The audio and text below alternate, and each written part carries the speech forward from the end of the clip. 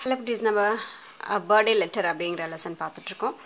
So அதில் ஜவஹர்லால் நேரு தன்னுடைய பொண்ணு இந்திரா காந்திக்காக எழுதின லெட்டர்ஸ் உடைய கலெக்ஷன்ஸ் தான் இந்த லெசன் அப்படின்னு சொல்லியிருக்கேன் இல்லைங்களா. ஸோ அந்த கலெக்ஷன்ஸ்லேருந்து ஒரு லெட்டர் தான் இது. ஸோ தன்னுடைய மகள்கிட்ட பேசுகிறாங்க, ஒவ்வொரு பர்த்டேக்கும் உனக்கு நான் நிறைய வாங்கி கொடுத்தேன், பட் இன்றைக்கி நான் ஜெயிலில் இருக்கேன், என்னால் எதுவும் வாங்கி கொடுக்க முடியாது, அதனால தான் இந்த லெட்டர் அப்படின்லாம் சொல்லி அவர் சொல்லிட்டு இருக்காரு. நம்ம நிறைய விஷயங்கள்லாம் டிஸ்கஸ் பண்ணியிருக்கோம் இல்லையா, உனக்கு ஞாபகம் இருக்கா, நான் கூட உட்காந்து பேசினதெல்லாம் நினைவு இருக்கா அப்படின்லாம் சொல்லி என்னுடைய அப்பா மகள்கிட்ட பேசிகிட்டு இருந்தார் இல்லைங்களா. ஸோ அதோடைய கண்டினியூட்டி தான் நம்ம இன்றைக்கி பார்க்க போகிறோம். பாருங்கள், பட் வாட் ஆம் ஐ டு டூ தென்.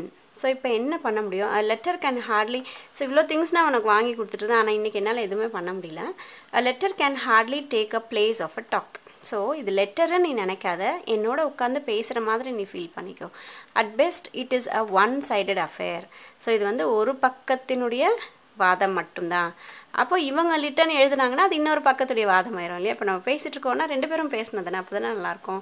ஸோ இது என்னுடைய ஒரு சைடு, அடுத்த லெட்டர் அவங்க போடும்போது 2 சைடு அஃபேராக மாறி போயிடும்.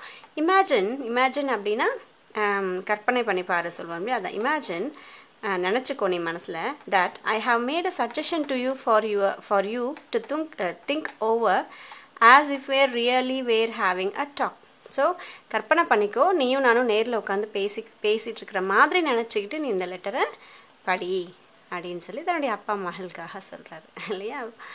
இன் history we read a great periods in the life of nations of great men and women. So நம்மளுடைய வரலாறில் பார்த்திங்கன்னா நம்மளுடைய நாட்டினுடைய மிகச்சிறந்த ஆண்களையும் பெண்களையும் நம்ம வந்து பார்த்துருக்கோம். ஒரு சில கஷ்டமான காலங்கள்லாம் அவங்க நாட்டுக்காக செஞ்ச பணிகள் எல்லாம் நம்ம கேள்விப்பட்டிருக்கோம். Do you remember how fascinating you were when you first read the story of Joan of Arc? Fascinating அப்படின்னா இன்ட்ரெஸ்டிங். உனக்கு ஞாபகம் இருக்கா? Do you remember அப்படின்னா உனக்கு ஞாபகம் இருக்கா? இவ்வளோ இன்ட்ரெஸ்டிங்காக நீ இருந்த ஃபஸ்ட் டைம் அந்த ஜான் ஆஃப் ஆர்க்குடைய ஸ்டோரி படிக்கும் போது அப்படின்னு சொல்லி கேட்குறாரு. And how your ambition was to be something like her. So அந்த கதையை படித்ததுக்கப்புறம், ஜான் ஆஃப் ஆர்க்குடைய கதையை படித்ததுக்கப்புறம் அவங்கள மாதிரியே நீ இருக்கணும் அப்படின்னு சொல்லிட்டு உன்னுடைய ஆம்பிஷனாக கூட நீ சொன்னியே, ஞாபகம் இருக்கா? Ordinary men and woman R not usually heroic. So சாதாரண ஆண்களும் பெண்களும் வந்து ஹீரோவாக ஆயிட முடியாது. ஸோ ஹீரோவோ ஹீரோயினாவோ ஆயிட முடியாது அப்படின்னு சொல்லி சொல்கிறாங்க. இந்த ஜான் ஆஃப் ஆர்க் அப்படின்றது யார் அப்படின்னு சொல்லி பார்த்தீங்க அப்படின்னா ஃப்ரான்ஸ் நாட்டினுடைய ஒரு கடவுளாகவே நினச்சி வணங்குற ஒரு பெண்மணி தான் இவங்க. பெண்மணி கூட இல்லை, குழந்தைன்னு தான் சொல்லுவேன் என்ன கேட்டால். ஸோ இவங்களுடைய ஸ்டோரி பார்த்தீங்க அப்படின்னா 13 வயசில் ஃப்ரான்ஸுக்கும் இங்கிலாண்டுக்கும் போர் நடந்துட்டுருக்கு. இது வந்து 100 வருஷத்து போர் அப்படின்னு சொல்கிற மாதிரி இந்த போர் முடிஞ்சதுக்கப்புறம் சொல்கிறாங்க 100 வருஷமாக இந்த போர் நடந்துட்டுருக்கு அப்படின்னு சொல்கிறாங்க. 100 year war அப்படின்னு சொல்கிறாங்க. ஸோ அந்த 100 வருஷத்துடைய போர் வந்து போரில் இவங்க ஒரு பங்கு எடுக்கிறாங்க. ஸோ அதுக்கப்புறம் முடிஞ்சதுக்கப்புறம் இவங்களை வந்து கடவுளாகவே ஏற்றுக்கிறாங்க ஃப்ரான்ஸ் நாட்டு மக்கள். இவங்க வந்து ஃப்ரான்ஸ் நாட்டை சார்ந்த ஒரு குழந்தைன்னு தான் நான் சொல்லுவேன்.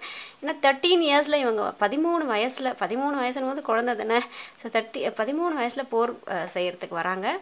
16 வயசில் தன்னுடைய அப்பா வந்து இவங்களுக்கு கல்யாணம் பண்ணிக்க சொல்லி கட்டாயப்படுத்தும் போது கோர்ட்டில் போய் நிற்கிறாங்க. என்னை வந்து கட்டாய கல்யாணம் பண்ண வைக்கிறதுக்கு பெர்மிஷன் கொடுக்கக்கூடாதுன்னு சொல்லிட்டு இவங்க போராடின ஒரு பெண்மணின்னு கூட சொல்லலாம். தென் 19 வயசில் என்ன பண்ணுறாங்கன்னா, இந்த போர்லாம் நடந்துட்டுருக்கு இல்லையா, அப்போ இங்கிலாண்டுடைய கைகளில் வந்து இவங்க சிக்கிக்கிறாங்க. ஸோ மாட்டிட்டு என்ன பண்ணுறாங்க அப்படின்னா மார்க்கெட் பிளேஸில், அதாவது பப்ளிக் பிளேஸில் இவங்களை என்ன பண்ணுறாங்க பாருங்கள், கட்டி வச்சுருக்கிறது தெரியுதுங்களா. ஸோ பப்ளிக் பிளேஸில் மார்க்கெட்டில் இவங்களை கட்டி வச்சு எல்லாரும் முன்னாடியும் இவங்களை எரிக்கிறாங்க.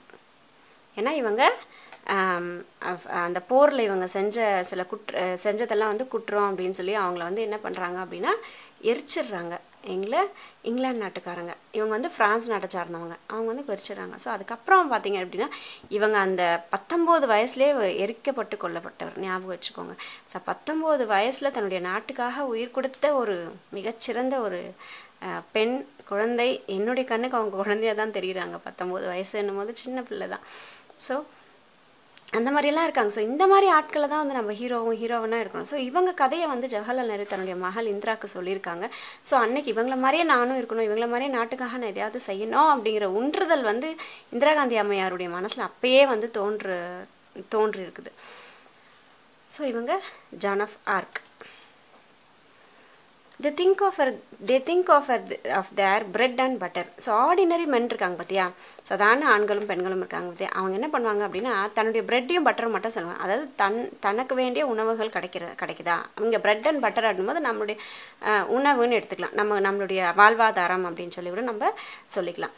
அண்ட் தேர் சில்ட்ரன், அவங்களுடைய பிள்ளைகளை பற்றின கவலை மட்டும்தான் அவங்களுக்கு. தன்னுடைய சம்பாதித்தல், உணவு உண்ணுதல், அது மட்டும்தான் அவங்களுக்கு சாதாரண மனிதர்களுக்கு தோணும். அவங்களோட பிள்ளைகள் நல்லா இருக்கணும்னு மட்டும்தான் நினைப்பாங்க. ஹவுஸ் ஹோல்ட் வரிஸ், அவங்களுடைய வீட்டு பிரச்சனைகளை மட்டுமே யோசிச்சுட்டு இருக்காங்க. And the like. ஸோ அவங்கள பற்றி அவங்களுடைய லைஃப், அவங்க பிள்ளைங்க, அவங்க சாப்பிட்ற சாப்பாடு, அவங்களுக்கு தேவையான விஷயங்களை பற்றி மட்டுமே நினைக்கக்கூடிய சாதாரண மக்கள், ஆணோ பெண்ணோ, அவங்கெல்லாம் வந்து ஹீரோயினாக ஆகிட முடியாது. But a time comes when a whole people become interested in a great cause. ஆனால் ஒரு காலம் வரும், இந்த மாதிரி தன் பிள்ளை, தன் உணவு, தன் வீடு அப்படின்னு சொல்லிட்டு இருக்கிற இந்த மக்கள் ஏதாவது ஒரு முக்கியமான ஒரு விஷயத்துக்காக எல்லாம் ஒன்றா சேருவாங்க. அப்போ தான் வந்து அதோடைய தன்மை வந்து புரியும். தென் history helps even simple ordinary men and women to become heroes. So வரலாறு இந்த மாதிரி ஒரு பெரிய ஏதாவது ஒரு விஷயங்கள் நடக்கும்போது நம்மளுடைய நாட்டில் சாதாரணமாக தன்னுடைய உணவு, தன்னுடைய பிள்ளைகள், மக்கள் அப்படின்னு நினச்சிட்டு இருக்கிற மக்கள் என்ன பண்ணுவாங்க அப்படின்னா நாட்டுக்காக உயிரையும் இழக்கிறதுக்காக முன் வருவாங்க. அதெல்லாம் வந்து நம்ம ஹிஸ்ட்ரி வரலாறில் இடம் பிடிக்கிற அளவுக்கு அவங்களோட செயல்கள் இருக்கும். அப்போ அவங்கெல்லாம் வந்து ஹீரோயின்ஸ் ஆயிடுறாங்க அப்படின்னு சொல்லி லெட்டரில் எழுதியிருக்காரு.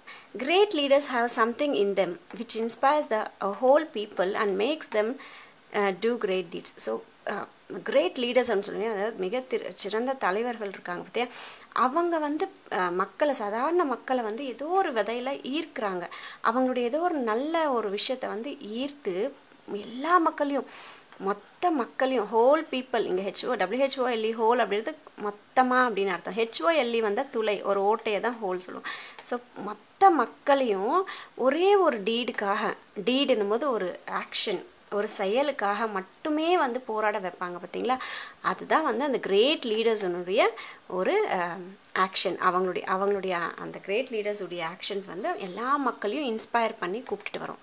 In India a great leader full of love for all who suffer and eager to help them has inspired our people to great action and noble sacrifice. So நம்ம இந்தியாவிலும் கூட நிறைய லீடர்ஸ் பார்த்தீங்க அப்படின்னா மக்களை வந்து தன் பக்கத்தில் இழுத்துருக்காங்க. அவங்கெல்லாம் பார்த்தீங்கன்னா ரொம்ப சஃபர் பண்ண பீப்புள், யாருக்காவது ஏதாவது உதவிகள் செய்ய முடியுமா அப்படின்னு சொல்லி பார்த்து நிறைய லீடர்ஸ் வந்து அந்த மாதிரிலாம் இருக்காங்க. நிறைய சாக்ரிஃபைஸ் பண்ணியிருக்காங்க. சாக்ரிஃபைஸ் அப்படின்னா கொடுத்துருக்காங்க. இப்போ உயிரையே வந்து தியாகம் பண்ணுறது சொல்லுவாங்க இல்லையா. ஸோ சாக்ரிஃபைஸ்னால் தியாகங்கள் நிறைய பண்ணியிருக்காங்க. He has help to make the starving அப்படின்னா சாப்பாட்டுக்கு கூட இல்லாமல் கஷ்டப்படுறவங்க, அதுதான் ஸ்டார்விங். அண்ட் புவர், ரொம்ப ஏழ்மையாக இருக்கக்கூடிய மக்கள், அவங்களுக்குலாம் வந்து நிறைய உதவிகள் வந்து இந்த கிரேட் லீடர்ஸ் வந்து செஞ்சுருக்காங்க. And the abreast free and happy. Abreast அப்படின்னா அடிமைகளாக உட்காந்துட்டு இருந்தாங்க பார்த்தியா, அவங்கள வந்து ஃப்ரீயாகவும் ஹாப்பியாகவும் வாழ்கிறதுக்கு உண்டான செயல்களை வந்து நிறைய கிரேட் லீடர்ஸ்லாம் நம்ம இந்தியாவில் அந்த மாதிரி நிறைய விஷயங்களை நம்ம இந்தியாலையும் செஞ்சுருக்காங்க அப்படின்னு சொல்லி எங்கே ஜெயிலில் உட்காந்துட்டு தன்னுடைய மகளுக்கு தன்னுடைய தந்தை எழுதியிருக்கக்கூடிய ஒரு லெட்டரில் சொல்லியிருக்காங்க. Bapuji is in prison, but the magic of his message has stolen the hearts of Indians millions. பாப்புஜின்றது இங்கே காந்திஜியை குடிக்கிறாங்க. ஸோ அவர் இப்போ ஜெயிலில் தான் இருக்கார். ஆனால் அவர் அனுப்பக்கூடிய மெசேஜஸ், அவருடைய தகவல்கள் பார்த்தீங்க அப்படின்னா இந்தியாவில் இருக்கக்கூடிய பல மில்லியன் மக்களுடைய இதயங்களுக்கு ஒரு மெசேஜஸாக போய் கிடச்சிருக்கு. அவங்களுடைய உள்ளங்களை வந்து இவங்க கவர்றாங்க.